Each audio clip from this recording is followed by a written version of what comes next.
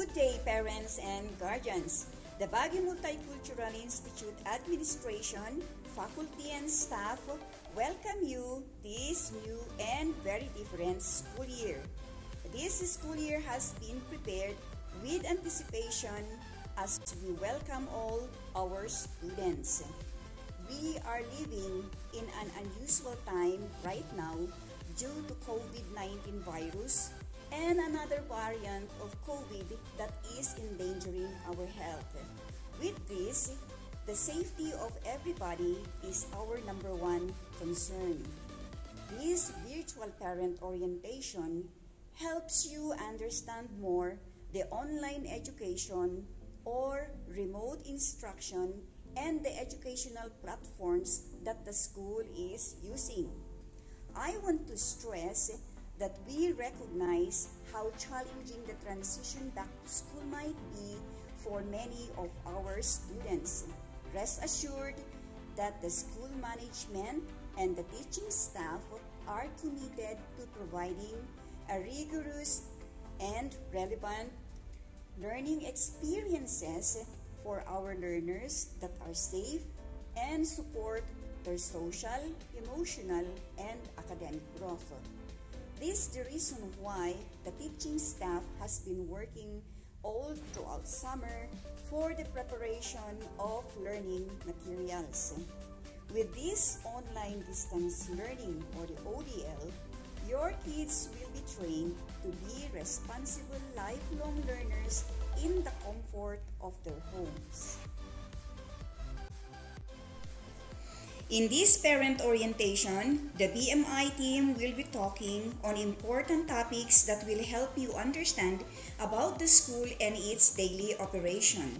The school principal will talk on the vision, mission, school logo, school brand name, the organizational flow chart, the Co-an Scholarship Foundation, and the modalities of learning. The preschool head coordinator will explain the guidelines of virtual classes. The Mandarin department head will talk on the benefits of learning Mandarin. The elementary subject coordinators will explain the curricular implementation, the use of courseware, and the accessibility of online learning. The school registrar will be talking on the guidelines of enrollment, school records, and other important matter. The cashier will be discussing on the school fees. And the last one, the infirmary will give the guidelines on health protocols, online consultation, and implementation of control policies. The details of the classroom rules for elementary and high school will be explained during the students' classroom orientation. The vision and mission statement is the expression of the school's identity, purpose, and means of action. 8 years ago, the school started with 12 kindergartens coming from different ethnic origins. Now, we have the grade 8 level. Each school year is a new grade level added to the BMI's student population. BMI seek to serve learners of different ethnic origins and culture. Our school strives to be a culturally diverse community of learners, parents, and staff dedicated to creating a friendly environment. With such an environment, the K-12 learners will be empowered and inspired to reach their full potential. Every institution has their own emblem. The logo or emblem of BMI signifies the characteristics of the school represented by the following symbols.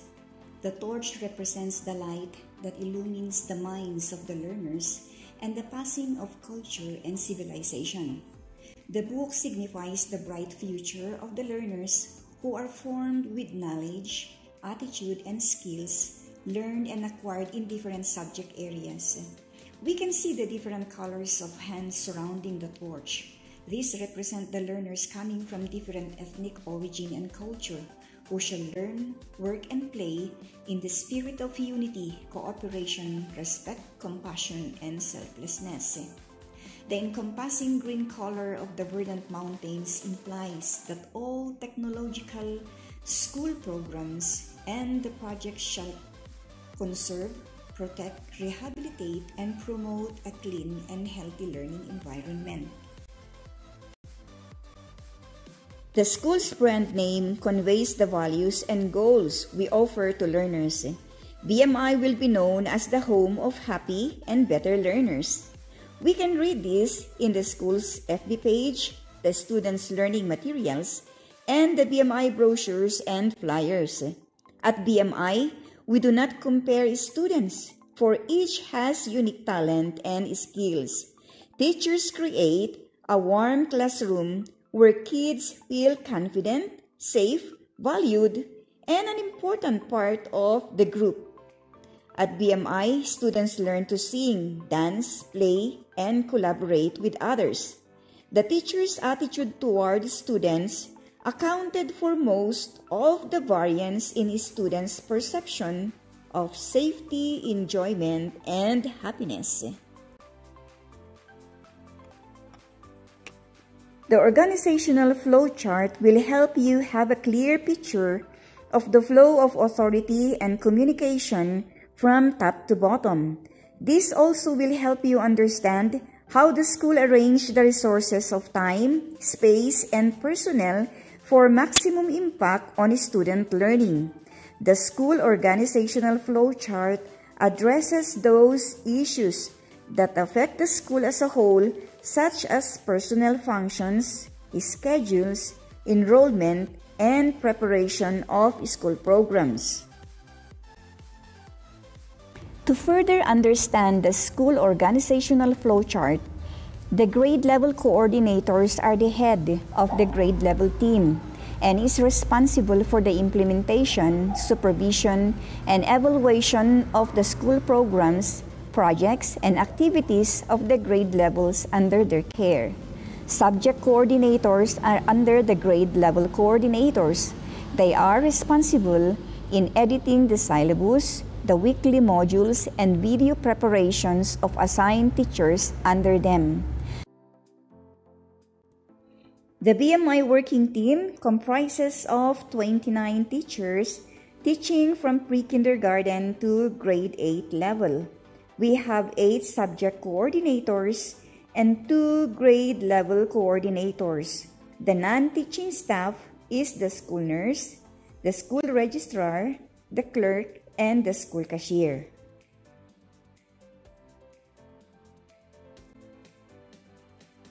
Okay, now parents, let's come to the COAN scholarship.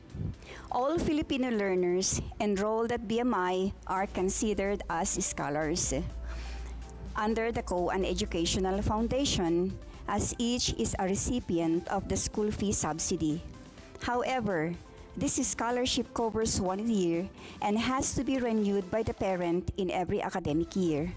The application will be evaluated by the scholarship committee and results will be posted on the school's bulletin board. Here are the guidelines for the approval of a scholarship. Number 1, academics. The GPA should be above 80%, no failing grade during the 4th quarter in any of the subjects. Number 2, attendance. During the online class, the completed weekly output of the learner serves as the learner's attendance. Number 3, behavior. The learner has to abide with the school policies, guidelines, such as the on-time submission of the learner's activities and projects. Parents, on the other hand, are expected to support the vision and mission of the school. Number 4, the learners must not have an outstanding financial obligation with the school. The very purpose of this parent orientation is to ensure that parents and guardians are informed about the educational setup in this COVID pandemic and the new normal situation parents and learners have to embrace. Moreover, through this orientation, the parents are expected to realize their role as active agents in the teaching learning process considering that learning will take place in your homes. The learning delivery modality used by the school is the modular distance learning and the online distance learning. The teachers prepared weekly self-learning modules, Google Forms, and audio-video presentations which are uploaded online through Google Classrooms and Facebook. Teachers will conduct their Zoom meetings twice a week per major subject. This is to elaborate further on the contents of the different learning materials. Group chats per grade level and section were created by class advisors for information dissemination, posting, and answering parents' and learners' queries and messages. Thank you for participating in this parent orientation and for being our partners in your children's education. I am looking forward for a great year with you and your children. Stay safe.